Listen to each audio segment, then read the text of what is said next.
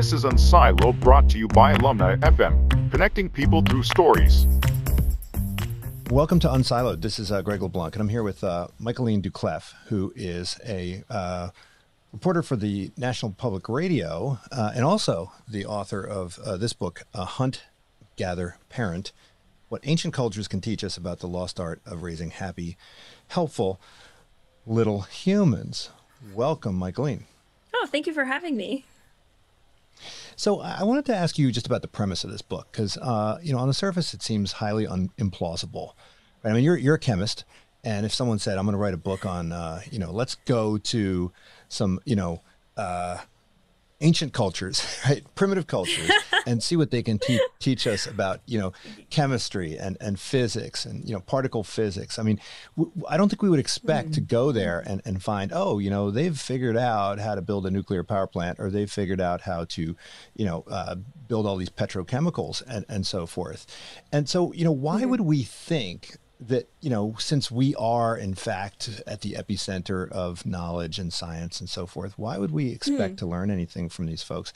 And then I guess, a secondary question to that is, right, why can't you got a PhD in chemistry? Why can't you get a PhD in parenting? I mean, we have all these departments. I mean, literally, the vast majority of human beings participate in parenting. Very few people participate in upper management, but every single university has a department of management, right? Yeah. And yet, none of them have departments of parenting, right? You can't get a PhD in this. So, I guess, I don't know whether the second question answers the first, I don't know, but why? Kind of. I mean, I think they're related. I think there's two parts.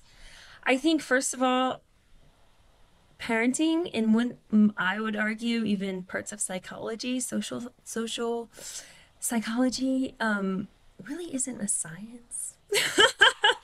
Parenting, we like to think, and the New York Times even has a whole section now devoted to science, evidence-based parenting. And the truth of the matter is, if you look at the vast majority of that science, it's not actually science. I mean, they run experiments and they do analyses, but what they actually are concluding isn't really science-based. And so if you look back through history, the vast majority of our advice on parenting, and I'm not talking about the kind of physiology like nutrition or vaccines or, but I'm talking about how you tame a tantrum, how you get a kid to go to bed at night, how you get them to help you clean the house. These things, we don't have science to tell us. And in fact, one of the psychologists in the book told me, it's easier to put a rocket on Mars than it is to really do an experiment in social psychology about parenting.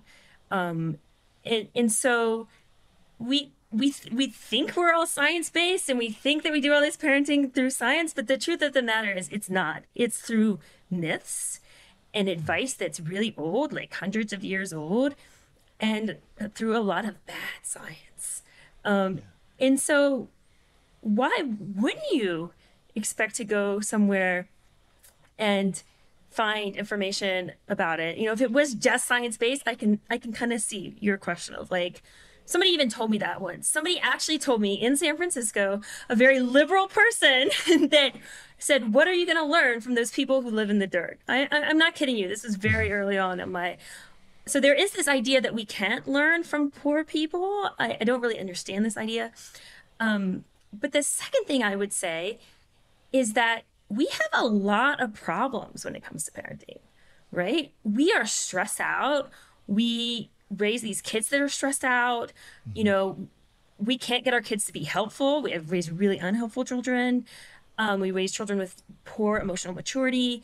And so maybe we should start to wonder, where we're getting our advice, and maybe we should expand that view to places and cultures where they don't have those problems or haven't had those problems. In terms of the departments, this is a very interesting observation, right? That we value so little parenting. I mean, I think that's what that says to you, that there's not a department. I mean, this is something that everybody on earth is a parent at some level, some type of parent, and gets parented. And yet we don't have institutions devoted to it. And I think that speaks volumes about what we value in our society, and speaks volumes to how maybe we should look outside our society for advice. The last thing I'll say is that I didn't go into this project thinking that that I would get advice from these communities, which are fully modern communities. But I have to say, every piece of advice that I started to get and try in San Francisco, like, worked like amazingly well. And that's really why I wrote the book, because it was transforming our family and our lives. And I wanted other people in America to have the opportunity to get that same transformation. Yeah, maybe the reason why we don't have departments in it is because people never considered, parenting to be a real job, right? A real occupation, right? Well, not a paid one, right? I mean, Yeah. we're very underpaid, right? And but the thing is like, this is very new, this idea, right? That parenting's not a job. And one of the things that really struck me after we returned home, so we traveled to the Yucatan, we traveled to Nunavut, the Arctic Canada, and Tanzania, and with the Hadzabe. And when you say we, you mean you and Rosy, your daughter. Me and Rosy, she was 3 at the time. She was That's a right. co-anthropologist. She was. She's a good anthropologist. We got back, and one of the things that really struck me was how parenting was respected and valued at the same level as other tasks, right? It's very genderized in these communities, right? Although in the Hadzabe, in the Inuit too, like, men did do a lot, and one would argue they did more than here. But there's gendered the roles, but the roles are valued the same, right? You would never say, you're just a parent, right? No one would ever say, that's you're just for a mom, sure, right? right? Or right, exactly. But you could just feel it, the way the men interacted with the women and the way they spoke about the job. You could just feel it, that there was this respect for the women and their role. And when I came back, actually, I started demanding that respect from my husband and from my colleagues. And it really because I started to see how there's a lot of minimization, and even your question, like, just a job, right? It's like, it kind of cultivates and perpetuates this idea, right? But that's a new idea in our culture, and not that long ago it was just as valued as jobs outside the home. Now, I want to diagnose some of the pathologies of modern American parenthood, and I guess I want to know, do you think, if we were to kind of point the finger of blame or causation on this, was it really a result of kind of incorrect thinking about how parenting works? And maybe we could point the finger at the parenting industry, right? I mean, how do people learn about parenting? In these societies, no one's buying a parenting book. And yet in our society, right, we get most of our insight into how to be a parent from this industry, right? All these books. And you talk about how this industry got started, right? Where they were trying to tell orphanages, right? How to raise caretakers. kids. Yeah. And so, it's funny, I don't know whether my news feed is reading my brain, but I had an article from the Atlantic that popped up in my news feed just before we started talking. And it was from a couple years ago, and it had a list of all these books, like why Danish parents are better, why French parents are better, why German parents are better. And they didn't mention your book because it hadn't been published yet. But these books are, again, they're not written for the most part by, experts or PhDs. They're oftentimes written by, journalists. And even if they are written by PhDs, why a lot is of it them that, are written by doctors and PhDs? Yeah, by the vast majority.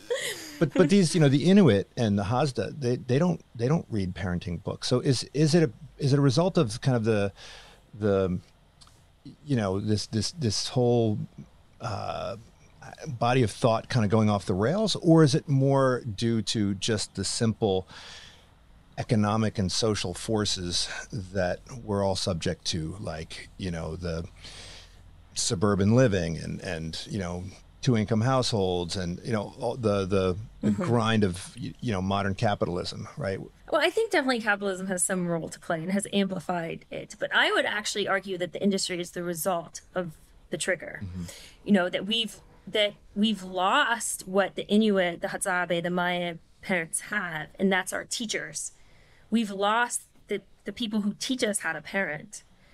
Right? Like I tell people, like, my husband and I spent like a month preparing for the birth of Rosy, right? We took to these birthing classes and we didn't take one parenting class. Nobody ever said, like, are you ready to, and there's traditionally that is taught through your childhood. You watch other families, raising children, you watch your mom, you watch your sister, your aunt raising children, your grandparents helping. So slowly over time, the parent teaches the child how to raise a child themselves. But then also when you have a child, it's documented in so many places, right? There's just several people that come and help you and teach you. And the reason why we've lost that, so that started to go, so I'm talking about the extended family, right? This idea of a nuclear family is incredibly new, right? It really is about 150 years old. And newer in poorer economic households, and still exist in a lot of families in America, right? But about 150 years ago, we started losing the extended family. We started living in these boxes with two people and a dog and kids. And what that did was that meant that people started having babies and not having any knowledge of what to do with them. We didn't see it. And this process actually began like 500, 600 years ago. And in the book I talk about, there's research out of Harvard and the University of British Columbia, which makes the argument that the Catholic Church was the one that actually started this whole process by preventing certain marriages and breaking up kind of big clans and big extended families. And there's this analysis that was published in Science a few years ago that looks at like how long the Catholic Church has been influencing a community or society or country, and like the extent to the formation of the existence of the nuclear family or the destruction of the extended family. And you can see it pretty profoundly, right? That Europe has been under the influence a long time. And so the nuclear family has become really the norm there. And other parts are like slowly becoming more nuclear family oriented. And in these papers, they argue that this destruction of the extended family is what led to the arising of kind of the Western psychology, which is like individualism, consumerism, right? And all these things that Western psychology does the psyche does, it's really weird, right? And you can imagine, right? If you've lost your extended family and you've gone from living with 5 to 10 people in a home or in a neighborhood to living by yourself with your husband or your wife, how that would affect your parenting, right? And in what the women and the men had in the Yucatan, in the Arctic, in the Hadzabe, oh my gosh, the Hadzabe women had it in spades, was this group of people that helped them parent, right? The Hadzabe women, we were in this camp with they live in these camps, these beautiful little huts that they build, and there's about 30 people and they live together, and it's not necessarily kin at all, and they move around. They're not permanent, and they can go to a different camp. I think they get in fights and they go to different camps and stuff, but they have about 30 people. It's about 5 or 6 women that are really raising their children together, and there's one woman in the book who had a child with a disability, and all those women 8-9 hours a day were working together to raise those children. And that's how you learn to parent, right? Yeah. And that's what we've lost. And it happened, like I said, it started happening a couple hundred years ago, and that's when these books arose, right? So if you look back at the history, yes, parenting books arose for doctors and nurses that were taking care of orphans in these large foundling hospitals and orphanages. But if you look at the history of it, they actually found this audience in the middle class, upper middle class mom and dad who were losing their teachers, and they were hungry for this knowledge. And so slowly we started learning through these books. And I think that's what created this industry, of I'm going to tell you how to do it in this, in these 200 pages. And now I'm going to tell you how to do it on this YouTube video, right? So.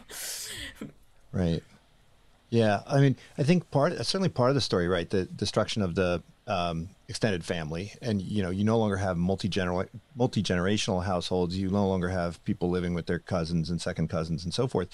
But it seems like, you don't necessarily need that. You could have alloparenting through friends, right? And through neighbors. And it seems like, I mean, and certainly when I was growing up in the 1970s, we didn't have extended family, but at least the neighborhood seemed a little bit closer to what you describe, in just suburban America, where the kids would roam around and, hop around households. And if you found yourself in someone else's household, you'd eat dinner with them. And, right. And it seems like, so the nuclear family, it's not simply that you don't have relatives around, but it seems like people tend to stick to themselves, and they're not really as community oriented. For sure. And I think you get into this idea of like privacy, the rise of privacy, right? And that like some people describe it as like, that homes used to be these, and where we were, every place we traveled, homes were these porous structures, what you're describing, right? Like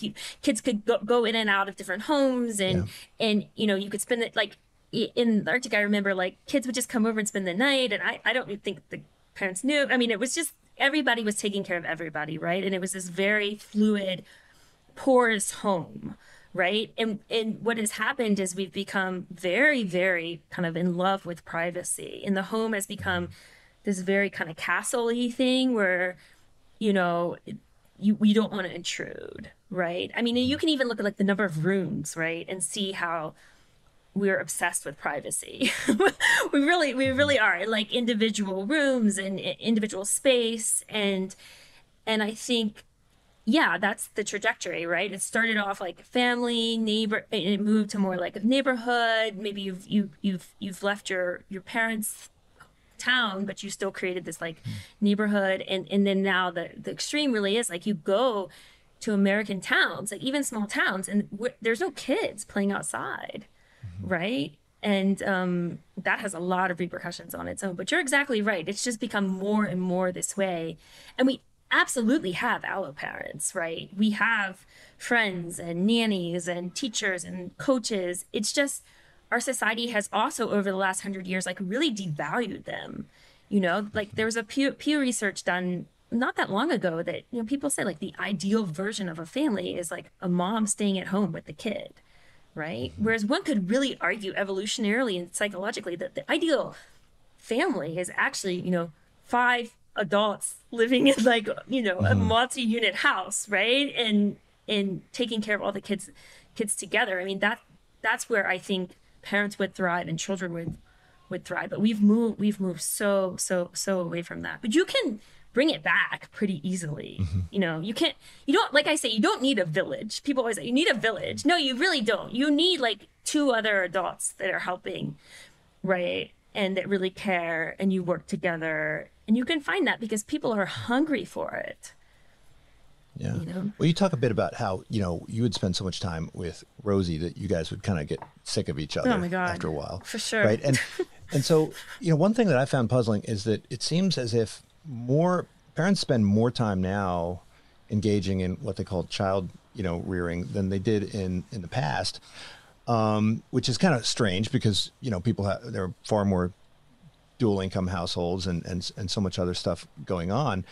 And so one would think like, oh, if I spend more time with my child, then I must be doing, more parenting, and therefore I'm going to get kind of better results, right? I mean, that's the thinking, right? The more you do and the more you say, for sure, the better you, but I mean, that speaks again to this lack of valuing alloparenting, right? That the best results are when you spend time with the children, which is very strange. Nobody, I mean, in other parts of the world, you just don't find this thinking. Like I talk about it in the book, like we were in the Arctic like 2 days in this little tiny fishing village. And, the first couple of days we didn't know many people. And I was actually trying to find a place to stay. And this woman like ran out of her house and she was like, you've been with this child, like only you by yourself for like 2 days. And this is abnormal and something's wrong. And like, you can't do this by yourself. And she would like literally wanted to take Rosy and give me a break. And then one of the moms said to me, like, you spend too much time with her. Like she misbehaves because she's tired of you. Right. So there's a totally different way of thinking, and there's a different assumption there. Our assumption is the more the parent spends time with the kid, the better the outcome. Right. That is like what pervasive thinking. Whereas like if you look throughout human history, I would argue, and if you look around the world, that's not the pervasive thinking. The pervasive thinking is children need to be around other children, multi-age groups. Children need to be around older people, and children need to separate from their parents very early on. And this is what makes a healthy parent and a healthy child. And there's a lot of like evidence to back this up. It's probably one of the strongest theories on parenting out there, is that, this is really where children thrive, is when there's some studies that look at this, like how much time kids spend in hunter-gatherer groups. And around like 2, it starts to decline to like 20% or something. So it's very early on the kids start, really not spending time with their mom and dad. But on the other hand, even though we're spending more time with our kids, we're spending time on what you would call kind of child-centric activities. Huge amount. Rather than using that time together to kind of, focus on adult-centric activities. Maybe now would be a good time for you. I think you categorize the 2 main approaches to parenting that are dominant in the Western world as, helicopter parenting, and then there's this, free-range parenting, which is sort of a pushback against the helicopter parenting. Swing. So maybe start. And at first, when I was reading this, I was like, oh yeah, I'm gonna read about free range parenting, and you distinguish between this and that. But maybe we'll start with the helicopter parenting. You point out that there's there are high levels of anxiety, right, among young people, and I think this is not simply due to COVID. This preceded COVID. Yeah. Very high levels of anxiety, high levels of depression, and of course the parents also, right? High levels of anxiety and depression, postpartum depression, and certainly anxiety around parenting. And I think what you're offering is sort of, you're pointing out that it's a lose-lose, right? That the parental anxiety is in many ways sort of leading to the child anxiety, the parental obsession over, engineering the child's life and providing continual direction and exhortations is bad for them, and it's bad for the parents. Yeah, for sure. I think it's like a combination of engineering and like optimizing the child's life, right? And again, I think it comes from a really good place. Like you say, we want the best. We want to do the best. But I also think there's a lot, the anthropologist David Lancey calls it the shrink wrapping of the child, which he's a little bit like negative, but like there's a lot of fear around a child physically. And COVID has exacerbated this, but it was before, right? That if you look at kids, like this idea that you talked about in the 70s, that's like me. Like I roam the neighborhood, I roam streams and forest, and this is rare because parents are really afraid, right? And a lot of the direction and a lot of the control is this fear that's been kind of put into us. So I think there's 2 things that cause the anxiety and the helicoptering. And it's interesting because a lot of parents tell me, oh, I don't helicopter, and I give my child a lot of autonomy. And the truth of the matter is, I thought I was like that, but the truth of the matter is it is very rare in the United States. And when you actually see it, like what it looks like for a child to have autonomy and for the parent to actually step back and not free range, that like you said, like step back and observe and be there and support, but let the child have autonomy and give the child autonomy. It's very different than what you see in the US. And for me personally, when I started doing it, and I describe how it's pretty easy to do, at least to try. It's hard to maintain if you're used to it, but to start trying, once I started doing that, my relationship with Rosy improved enormously because we weren't arguing so much and we weren't in conflict so much. And that's really the root cause of anxiety in the US, is this kind of constant nagging and telling the child what to do and on top of the child. And children know it. They know they need it. Like multiple children tell me it. And parents tell me that children tell them, but it's like we don't know how to do it really, I think. Yeah. Well, it's funny because I've talked to some people about education, and they say, oh yeah, the educational system, which is built on rigidity and obedience and structure. Well, that was functional, right? It helped to create these factory workers that just did their thing. But, it doesn't seem like the type of parenting that you're describing is really functional, right? It doesn't seem to create adults that are, capable of thriving. I mean, I spend most of my time with.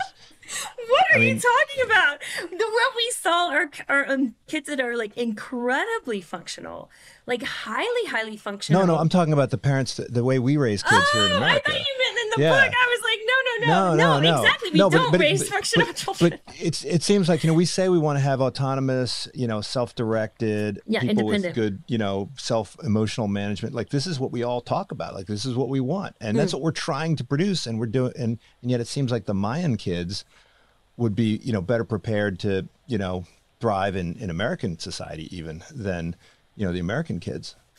Oh, absolutely. I mean, all the children that we were with, have just enormous amounts of executive function, right? Because they've been, I say if children are just in child-centered activities, so activities that are made just for children, how will they ever learn to behave in an adult setting, right? Like, one of the anthropologists, Susan Gaskins, told me, like, it's actually like a very like a deprivation for the child, right? A child whose nights are filled with activities made just for children and whose weekends are filled with parties, birthday parties, zoos,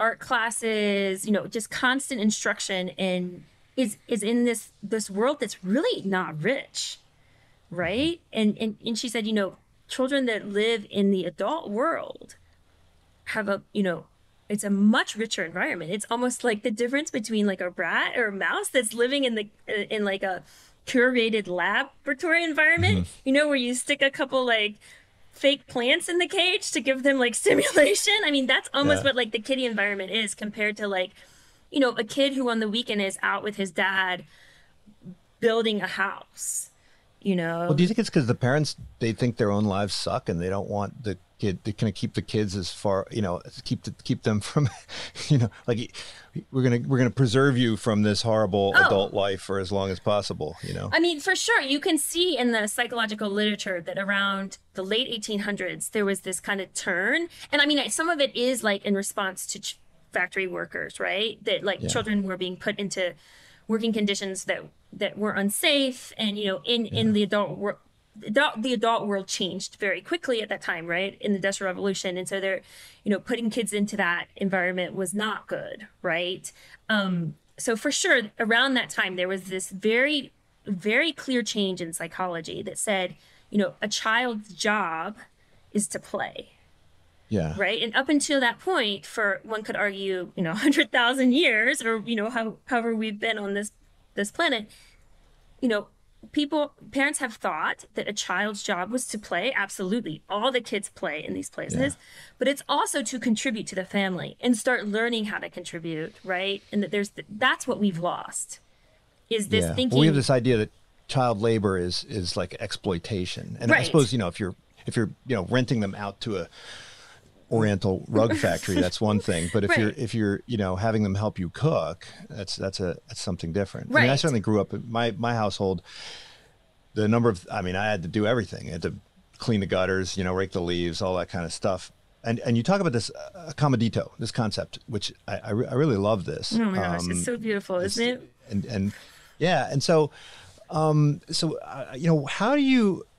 do you create this, right? I mean, I remember, and when I read it, I was thinking of this movie that came out a couple years back. It was called Baby, and I don't know if you remember this movie. Oh, I've watched it 100 times. Yeah, and the thing I remembered was and I don't know whether it was it Khoisan or Hadzabe, or if they had. They're the Khoisan, in Namibia. Mm-hmm.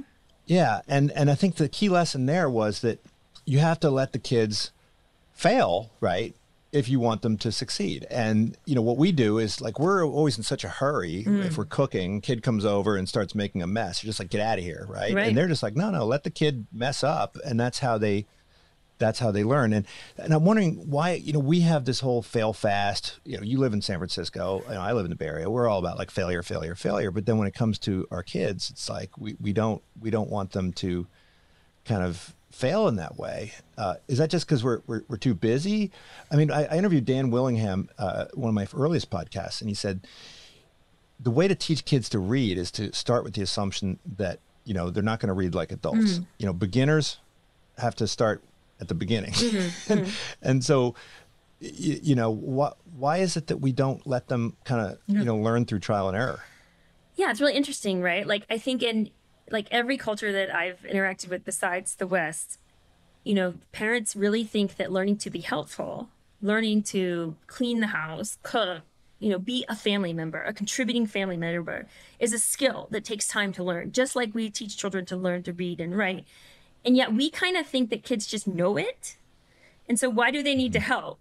Why do they need to, you know, why do they need to practice, right? Because there's this sense that they know it, that we're going to put a chore chart on the wall and they're going to know what to do. You know, I even remember like telling Rosy when she was like 2, like, load the dishwasher. You know, there's like this sense that somehow, maybe it's the devaluing of the work, but it's like this sense that they don't need to practice, right? So why would you let them interfere with what you're doing, you know, slow you down, make more of a mess, if you think they're kind of, they don't need to practice at it, right? So I think one of the things is like shifting that view of like, look, if you want a kid to be helpful, know how to, you know, clean up, know how to cook, know how to take care of younger children, you know, your younger children, they need practice at it, right? Yeah. And the way they get practice at it is just like you said, like trying, you know?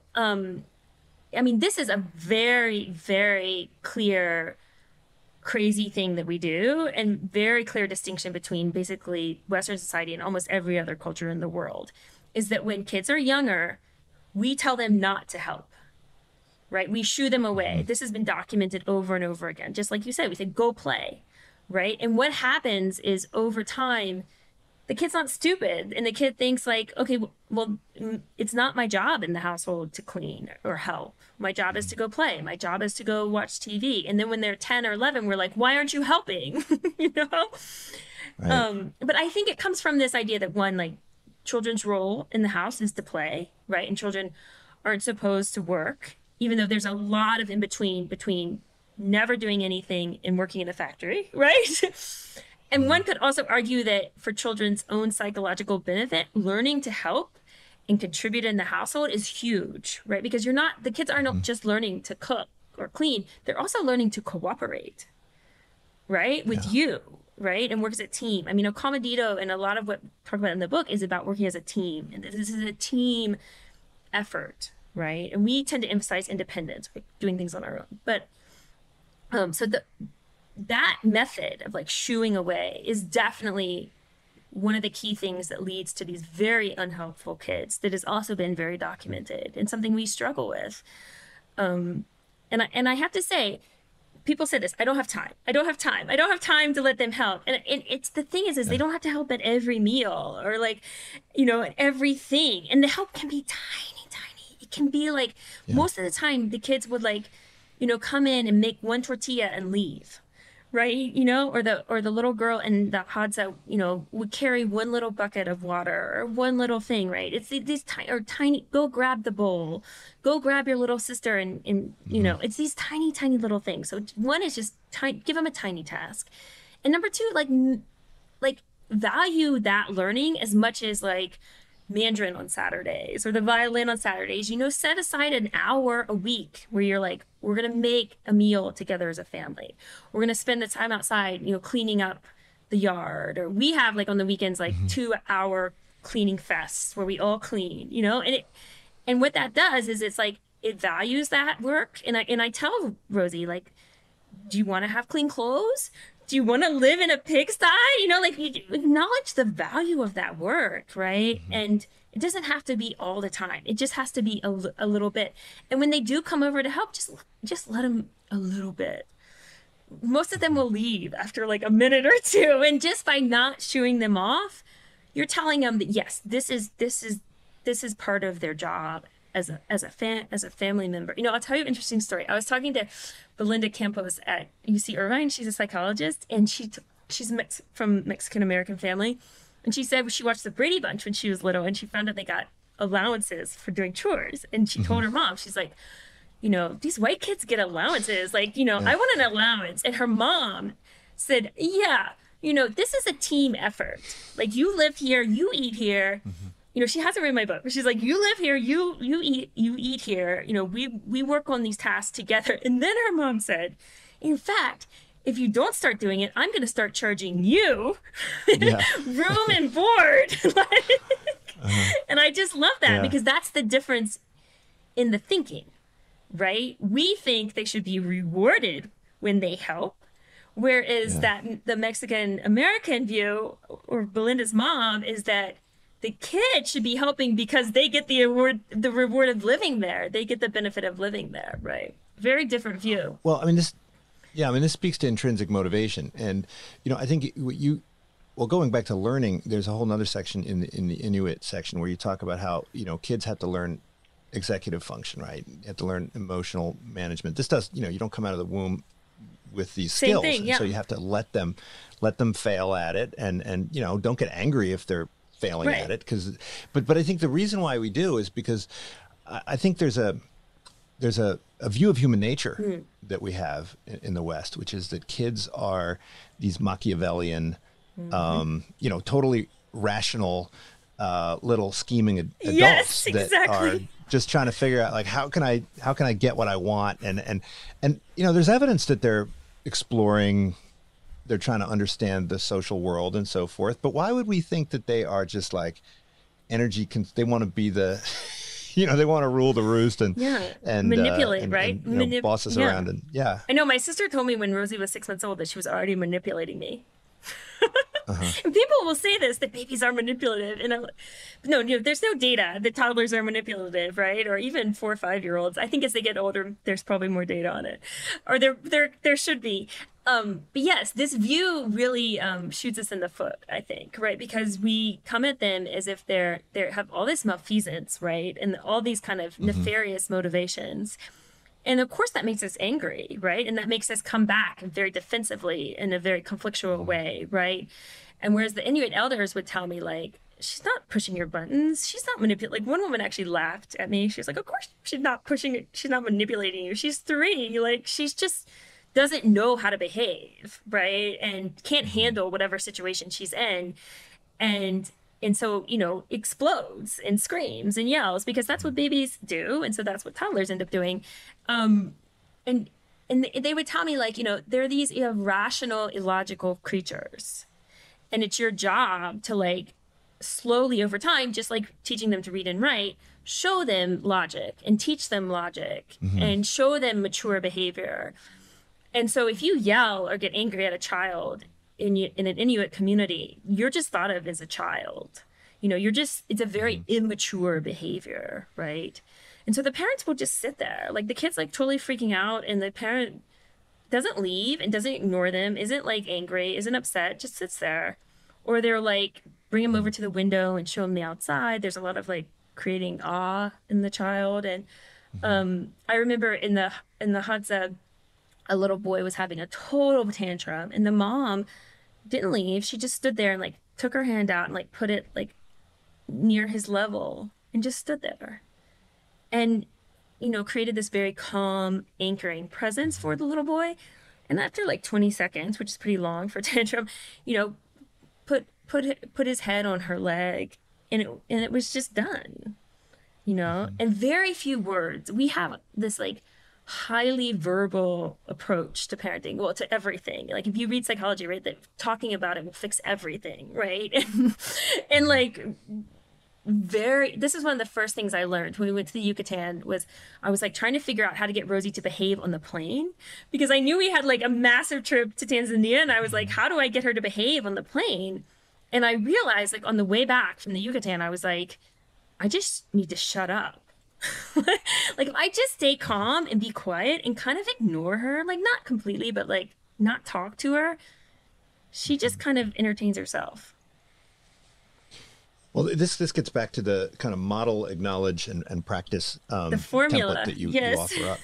Yeah, it's the formula. And but you've also got the team. We'll have to tell us what those all stand for. But I wanted you to distinguish this from positive parenting, right? So, the positive parenting folks say, don't yell, don't scream, don't chastise, instead you should, praise, and say, oh, you did such a great job, putting that dish away. And you're saying, no, like that's also an appeal to extrinsic motivation in a way, right? So how is the positive just kind of the flip side of the negative? It's interesting because I think there's elements of the positive parenting that you find in other places, right? This like no yelling kind of calmer approach, but I think it gets a little overboard, and I think there's too much ignoring of the bad, right? I mean, like if you look at anthropologists, there's a handful of anthropologists who study American parenting. So they study American families like through an anthropological lens. It's such fascinating work. And one of them is Peggy Miller, and she has a book about praise. And her research has shown they followed like 4 or 5 families in Ohio for like a long time. And what she found, and I think this is my problem with positive parenting, is that the families ignored like half of the child's life. The negative life, the negative side, right? It's just ignored. And so there's this kind of very disingenuous approach, right? And this you don't find. Like parents are just straightforward with kids. It's like, look, this is lazy, or, like this is unhelpful. You're being unhelpful. They just say kind of what's wrong. Okay, that was helpful. This is like the acknowledging part of the formula, right? Just acknowledging what the child is doing, whether it's good or bad, right? And I think the positive parenting is missing that side of it. And that is important for children. It's important for adults, right? Because children are trying to figure out, like, what is important for my family, right? What's important for my society? And if you're not giving them the negative parts of it, they're missing half of the puzzle, right? And so I think that's one thing that's missing. The praise thing is a hot mess. I mean, okay, look, I always say, like, if you can't find it in any other culture in the world, you got to start being suspicious of it, because like we didn't like invent better parenting. That is for sure. You can just spend like 2 days with the Maya parents and you'll see that we are not good parents in many ways. So, you just don't find praise like that, and especially like kind of disingenuous praise. It's like kind of overboard, and children don't need it. And there's no data to support that it always works. The data are all over the map, right? Like, sometimes it helps motivation, sometimes it doesn't. It definitely encourages competition between siblings. And so, I mean, it's just not necessary, and it's exhausting for me. The other thing about positive parenting that kind of irks me is like this idea that you're telling the child what to feel. I don't know if you've heard of this, like this idea of like the child's upset and you say, you're angry, and I see that you're angry, and like you're emotional coaching, I think is what they call it, right? Again, you don't find this anywhere. And in some ways, I think it's very controlling of the child, right? Because you're kind of telling them how to feel, and in a lot of cases, maybe they shouldn't need to be angry, right? Like they have to share their water with I remember when we flew back to Canada, we were in the airport, and, there was a white family there, and we'd just gotten back, and the kid was crying and screaming like a 7-year-old, which I hadn't heard a kid over 3 screaming the whole time we were in the Arctic. Like the toddlers scream and that's it. And they were screaming because he had like share his water. And the mom was like, oh, you're so angry because you have to share the water. And there was just this and it was like, okay, number one, the child's acting like a complete selfish person. And you're telling him it's okay in some way by telling him you're so angry, and whereas a lot of parents would say you're being selfish and then ignore the child, ignore the outburst, right? So very different approach to, you're so angry. I can see you're so angry. And then she said to the kid, like, do you want some potato chips? And I was like, wow, the kid is like not caring for his family. You're telling him it's okay and he can be angry about it, and then you're actually asking him if he wants something, right? It's just I'm sorry, it just like blew my mind, because it's just so different than like how a child would be treated in Western society like 50 years ago, right? And treated anywhere else in the world. You talk about these 2 levels, right? You talk about micro and macro, and so the micro parenting is the sort of in the moment kind of ways in which you issue commands or praise or whatever. But then there's also this idea of the macro parenting, which is presenting your child with an environment. The Remind me a schedule, lot of, right? The schedule, like the overarching yeah. day, like what is the child doing, right?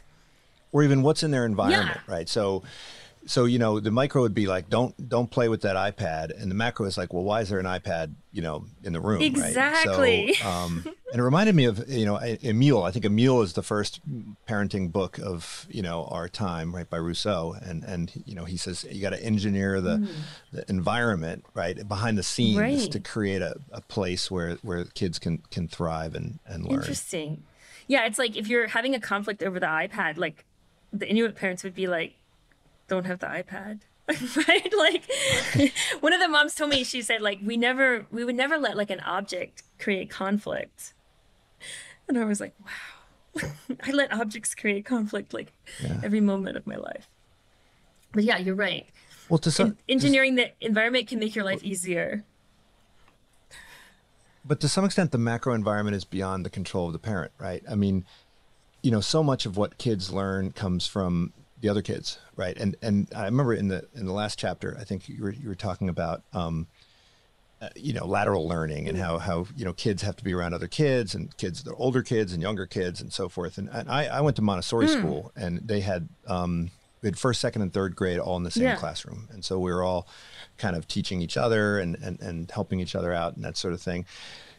It's tough if you be. I mean, if you live in a neighborhood and you're like, oh, I'm gonna let my kids play out in the yard, and there's no other kids, right? It's tough, right? So if you're trying to raise your kids one way and all the other parents are raising them a different way, does that create some tension? I mean, does that make it harder? Do you have to kind of find like-minded parents or neighborhood? Are there going to be these neighborhoods where people are going to go? I mean, I know this from the free-range parent movement. They're like, oh, let's go, go to Berkeley where all, there's some free-range parents and so forth. Oh my gosh, I wish there were free-range parents in Berkeley. I think it is hard. You would think I know, that would be there. But I don't think it's true anymore.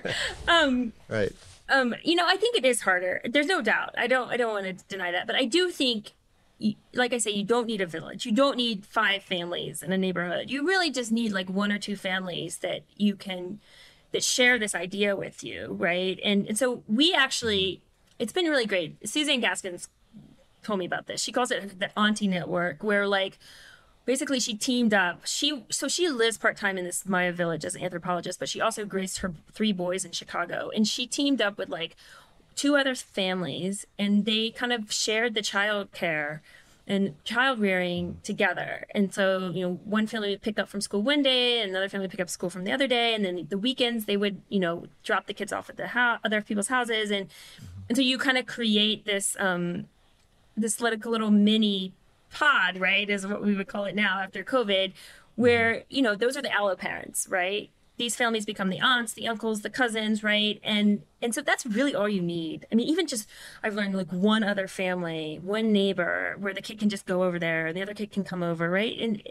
And so I think focusing more on like quality of these families and how they overlap kind of with your thinking of how kids should be treated is more important than quantity, right? And it can make a big difference, and also just give you more breaks. And I think we also shouldn't underestimate the support, right? That the parent feels like one of the things that is a massive contributor to our happiness and our state of feeling good about life is knowing you have somebody to reach out to if something goes wrong, and having that feeling. And I think it's like a really underestimated factor in our lives. And so these parents kind of form that too, right? That like once we had this network, it's like, oh, I know if like I need extra childcare or an emergency happens, there are these parents that we've grown close to and we can, reach out to. So you're absolutely right. It is really hard. And when I got back and read the book, I actually lost and kind of disconnected with some friends because we didn't share the same, views and perspective of children. And it's difficult. It's difficult to be around parents that are really bossing children around, which is the kind of the norm. I really like emphasize in the book, and I want the listeners to know that like we're talking about parents that like issue 2 commands an hour, right? Like 2 instructions to the child. And I like measured like how many commands I was giving Rosy, and it was like over 100 an hour. And so really shifting that had like a massive effect on me and Rosy in our relationship. And that like 2-3 commands an hour is really what autonomy is, right? Where you're not ignoring the child. You're watching the child, and you're helping if needed, and you're guiding if needed. But it's like one of the anthropologists told me, it's like the parent is actively resisting saying things, right? And this is what I mean. Western psychology is so aligned with these parents, because that's what psychologists show over and over again. That's what children need, is to just have the parent step back and let the child be, right? You know, it's interesting. I took this little boy swimming, and his dad told me, this was like 2 days ago, his dad told me, like, you have to stand right next to him because he tends to go into the deep end. You know, you just stand right next to him, okay? Stand right next to him. And I was like, And then like I got there and I was like, you know what? I'm not going to stand right next to him. And I'm going to watch him really carefully from like 20 feet away and see what happens, right? Is he veering into the deep end? And that child not once veered into the deep end. Every time he got near it, he went to the wall. And I'm telling you, if I stood next to him, it would be a different story. Right. And his dad asked, and I was like, oh, you know, I didn't stand next to him, and he was fantastic. And that's the difference, right? Is like, okay, I'm going to watch and see what the child can do before I, you know, act, you know, before I intervene. And when parents intervene constantly like tell the child what to do, first of all, the child feels like they have no control over themselves, which creates enormous amounts of anxiety. But second of all, they never have a chance to try. You know, the little boy would never have a chance to try to take care of himself and keep himself out of the deep end if the parent is always there, you know, like hovering. So. Yeah. And, you know, when you talk about kind of emotion management and how kind of anxiety is contagious, you know, I thought a lot of what you were saying extended beyond the parent-child relationship. I mean, it's something that affects you as a member of any organization, any couple, right? I mean, you know, a lot of what you were saying resonated with me with respect to, you know, how companies are trying to encourage better teamwork, right? So, you know, there are stories about companies, and you know, I know some folks at Facebook, right? When there would be like a system crash, you know, everybody would just be like, all right, let's you know, figure out what the problem is and, you know, identify it and fix it. And just like when you described the coffee cup flying across the carpet, yes. You know, people were just like, okay, right. You know, I mean, I remember one time, so, you know, someone like hit me with their car, and I got out and I was like, oh, okay, hey, what's up? And I think they were expecting me to be raging at them, but it's like, hey, you know, it's water under the bridge, right?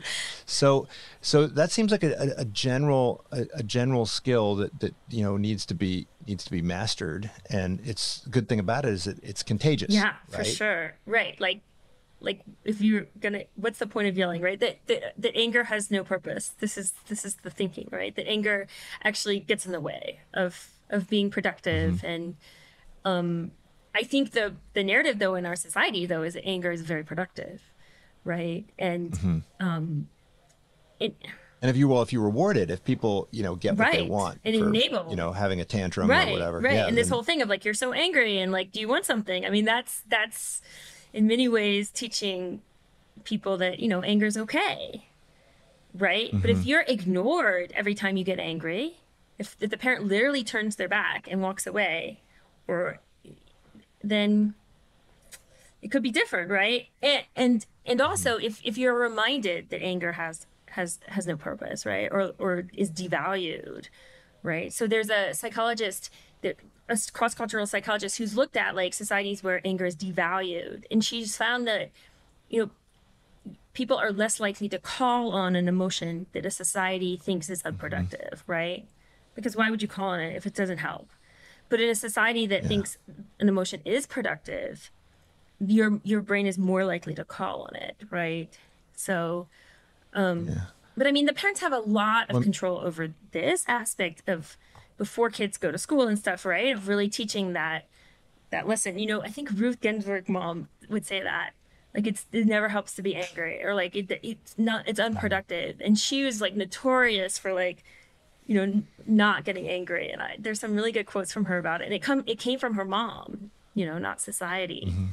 Well, I think, a lot of it just comes from the external environment. I mean, people are anxious about, their work, and they're anxious about their health, and they're anxious about their finances. And then, the easiest thing in the world to do is just make the problem go away in the short run, even if it means a recurrence of the problem later. Yeah. So, well, the last part of your book, you actually describe a single problem that you resolved, right? Which is, getting Rosy to go to bed. And it illustrated, every aspect of the kind of team acronym. So maybe you could just quickly tell us, what do the TEAM stand for? And then tell us the story of getting her to bed and how it kind of illustrated this. Yeah, so team I kind of made up so I could remember these things, especially in the moment of like, oh my God, what do I do? But there are like 4 elements, and you could think of 5 because you can add in 2 A's that you can find like all around the world. I think they're very universal when it comes to parenting. I'm sure you can find exceptions, but generally, it's the way parents have related to children, likely for thousands of years. So T is for togetherness, that things are really done together. This idea that young children especially go off and do things on their own, like make your bed, go do your homework, like everything is done like by themselves. And we're like pushing that all the time. This is very strange.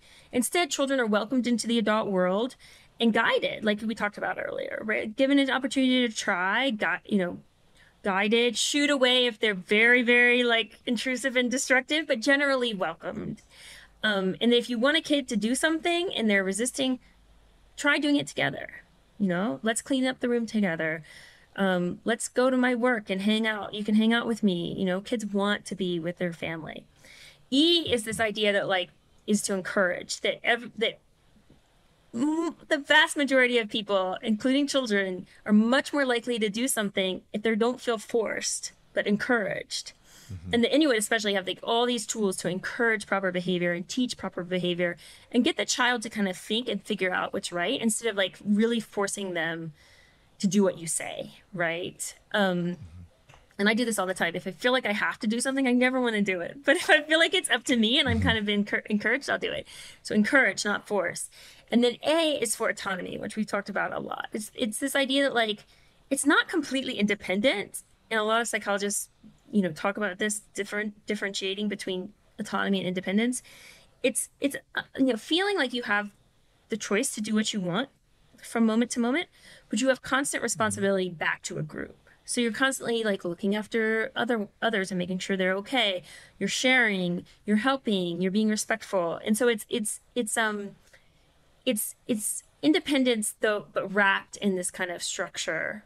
I think it's the sweet spot. I think we like to be independent, but we also are really social creatures, and we, especially as children, we want to be connected and we want to contribute.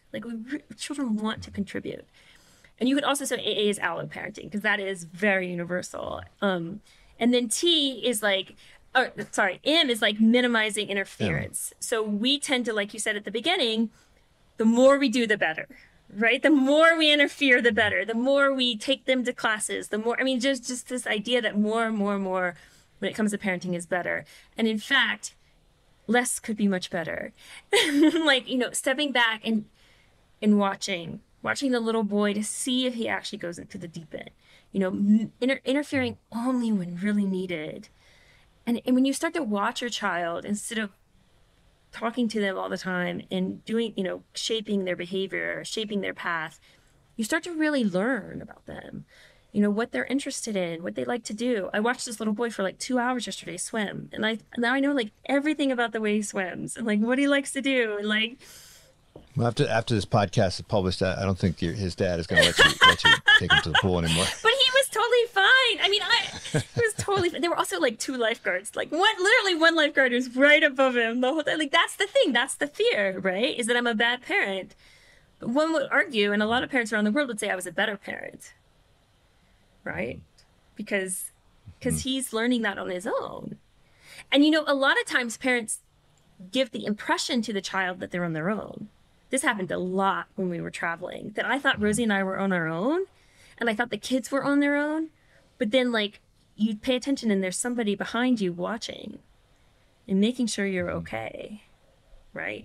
But it's that sense of like, I'm doing it by myself. Suzanne Gaskins has a beautiful description of it. So she says, if you look at American parents, European American parents especially, you know, when a child is learning to walk, a toddler, they're in the front holding their hands and saying, come this way. And you see this with the swimming too. They're like showing the child how to swim, right? And the Maya parent, she says, is behind the toddler and ready to like catch them or hold them up if they fall. But the child... Well, you know, the funniest thing I've seen is I've walked by playgrounds where I'll see 4 kids and 4 parents, and all the parents are playing with their kids. Yes, this is crazy, right? And none of the kids are playing with each other. And I'm like, this is really, really interesting. I mean, playing with children is very strange. Where else in the world are you going to see yes, that? exactly. Where else? Maybe parts of China. But yes, this is very strange, right? And is it good parenting? I don't know. So, well, okay. So it sounds like Rosy's definitely going to go to sleep without you having to yell at her. We know that. So I couldn't get Rosy to go to sleep for like 100 years. I couldn't get Rosy to go to sleep. It was like craziest time in our life. Like our day was like, you know, nighttime, and she'd run around and she'd take off her clothes, and my husband would be screaming, I'd be screaming. And what I started to realize is, one, using the formula, right? Like model, practice, and acknowledge. And I realized like, okay, I'm modeling screaming at bedtime, for sure. I'm modeling like high energy anger, and she's practicing it, right? She's practicing getting crazy at night, right? And I was like, well, this is awful. Like this is why I didn't learn how to go to sleep until I was like 30, 40, because my mom treated me the same way. It was like arguing and yelling and running around. And so I started to think, okay, I need to use this team method, right? And I needed to use the 2 commands an hour. And I challenged the listeners to give your child 2 commands at night, at bedtime, in the morning before school. And so that involved really like me not saying anything, right? But I would do it together. So when I felt like she was tired, I'd be very calm, and I would go and get in her bed and just lay there. And the first couple nights I just read on the phone for like ever, because she didn't come. But like eventually she got the idea, and she would come in. You know, and then I would encourage her. I'd be like, oh, you know, you seem kind of tired. I'm tired. Like, and I would be calm. Everything's about calmness, you know. So I'd encourage her, a little bit of encouragement. Maybe we should brush our teeth, you know. But then she chose it. So autonomy, right? She chose to come upstairs and get in the bed. She chose this, right? And then I would interfere and help, but minimally, as little as possible, right? And the first couple of nights, she went to bed really, really, really late. I mean, but she got up in the morning, which is crazy. Like, that was the big fear, that she wouldn't get up in the morning, you know?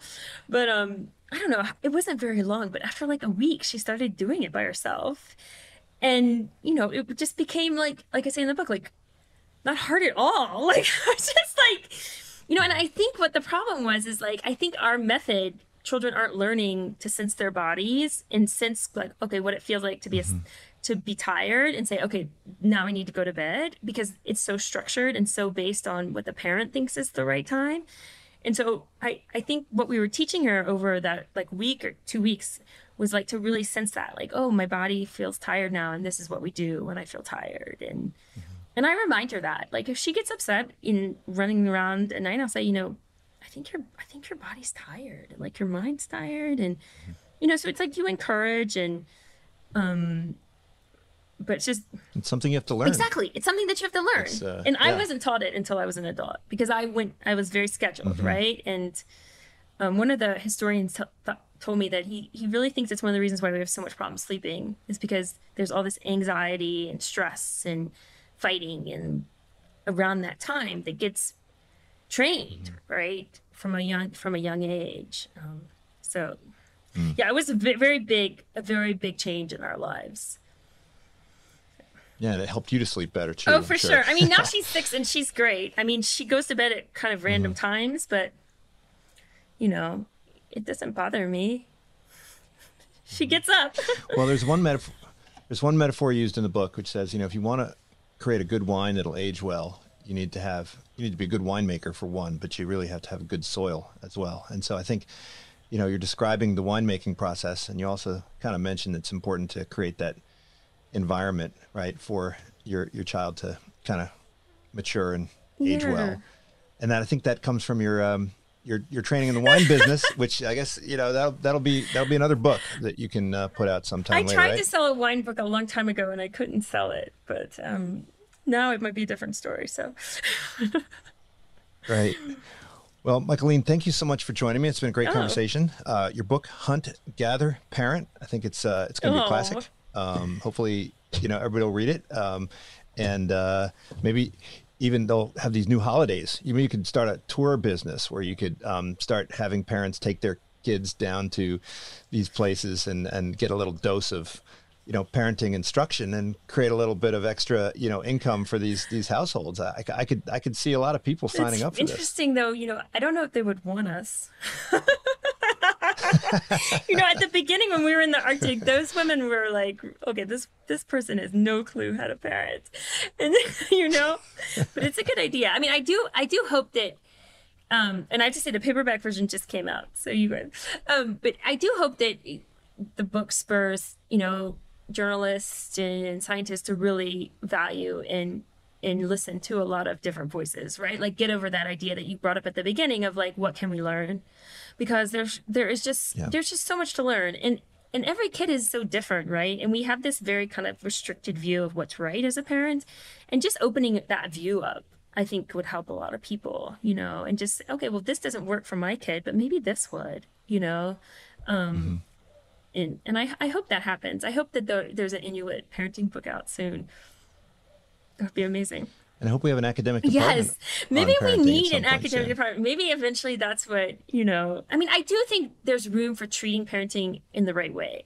Instead of treating it as this like hard science, I think that could really improve things. I don't think it's doing the field justice by calling it a science, because it's just so complex, so complex. Okay. All right. Well, thank you so much for having me. Well, thank you so much. Bye. All right. This is Unsilo, brought to you by Alumni FM, connecting people through stories.